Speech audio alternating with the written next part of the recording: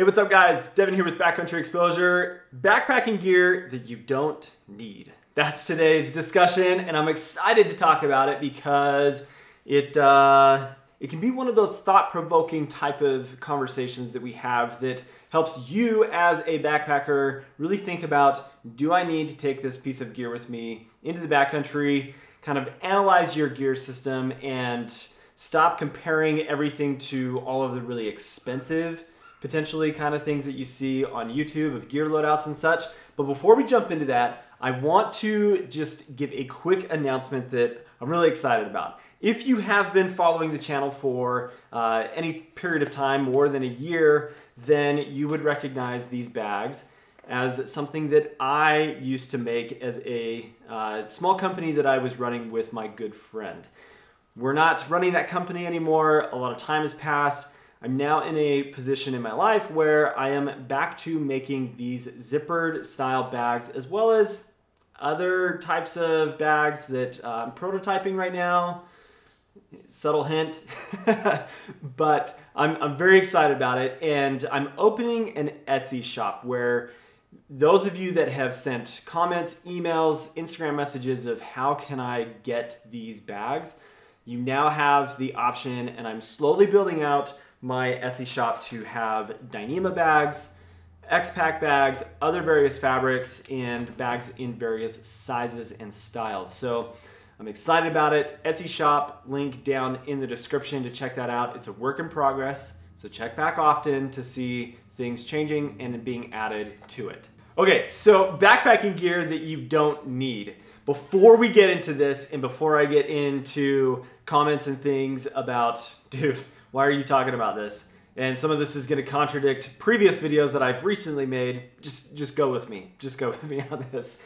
So the idea here is that I want to create some kind of thought process, thinking process for you, maybe as a new backpacker or an intermediate backpacker, somebody that is more than just like 2 or 3 times a year of going out, and help you just think about, do I really need these gear items when I go out on the trail?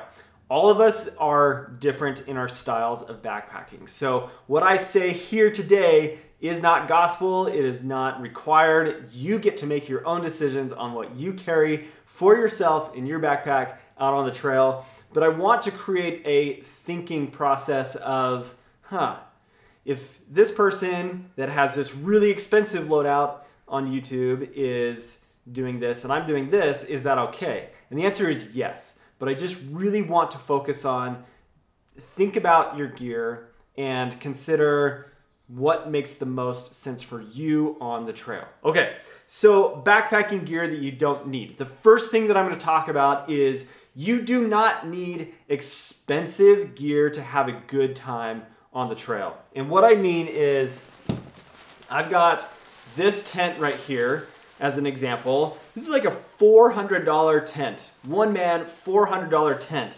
Is it very lightweight? Yes. Is it awesome? Yes. Do I have to spend that much money to get this product or other products like what I have behind me to have a good time on the trail? No. I can spend less money.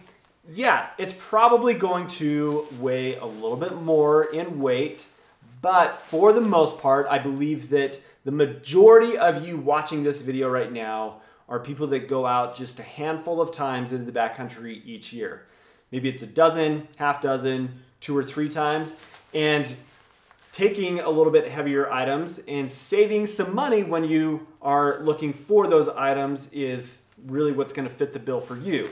So something like this Stratus tent from Kailis is a great under $200 option that weighs about 4.5 pounds. I don't know the exact weight off of this. I just barely picked this up recently, but this is what I'm talking about. You can still have an amazing time in the backcountry without spending a ton of money on a piece of gear and go with something like this and only hike, I don't know, 10 miles in, 5 miles in, and have a great experience in the backcountry.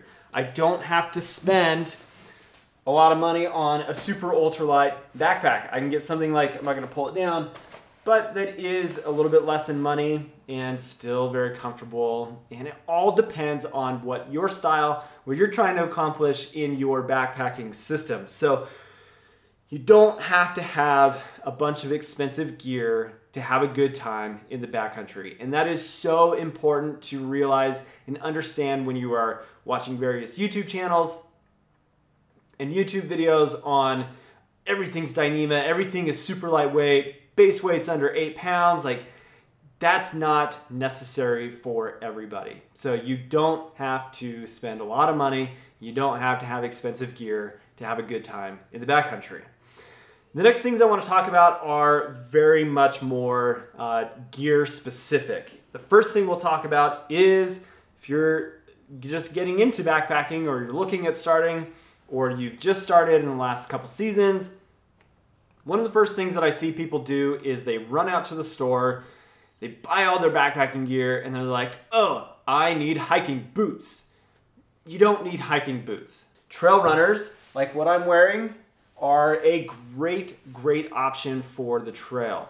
They allow you to manage blisters really easy, and it seems like very often with big boots like this, getting blisters is a very common thing. And so you don't need big bulky boots, because the way the backpacking gear is now and the way that a lot of the trails that we hike on are now, they're pretty mild. And unless you are doing really aggressive hiking, you are carrying very heavy loads on your back, that's when a full ankle supported boot becomes something more important when you're carrying heavy loads, when you are doing things that are very much more aggressive, like alpine climbing or mountaineering, or like things that you need that kind of stability. But when you're going on a casual hike into the mountains with about a 40, 35 pound pack, trail runners, your tennis shoes that you normally wear every day will be sufficient. And again, make the choice for yourself. The next thing that I want to talk about is a little controversial. I don't want to say that word, but it may not be something that you don't need, but consider whether you absolutely need trekking poles or not. I used to think that trekking poles were absolutely necessary. Now, if you have a trekking pole style shelter that requires you to have the poles to set up the shelter, then yes, you need them, obviously. But these are not a requirement for you to have an enjoyable experience on the trail. In many ways, they take load off of your knees, and they help you descend steep trails and that kind of thing. So depending on what your needs are, where you're at terrain-wise, what kind of hiking you do, they may be necessary, but for the most part, I don't believe that trekking poles are totally necessary. Do I still use them? Yes. But do you need them to have a good time on the trail? No, you don't. The next thing gets into a little bit of like luxury type items, and absolutely you do not need them. You don't need any of this, really. I mean, okay, yeah, you do. You need a tent, you need a sleeping bag, you need shelter, warmth, rain jacket, keep it dry. All those things are important. But what I'm talking about, a pillow and a chair. Now this contradicts a recent video that I made of things that I will not hike without. I understand that, but those are decisions that I've made for myself. But in order for you to go out into the backcountry, you do not need a $40 pillow, and you do not need a $100 chair. You can still go out, use your jacket as your pillow. You can sit on a log, you can sit on the ground. The ground makes an amazing chair. I mean, it's there everywhere, so why not sit on it? I'm being silly. But you don't need a pillow and you don't need a chair. And these are things that do add comfort to being able to have better nights of sleep on the trail and out in the backcountry. Chairs do make things more comfortable around the campfire and all of that. They are not absolutely necessary for you to get out and enjoy yourself in the backcountry.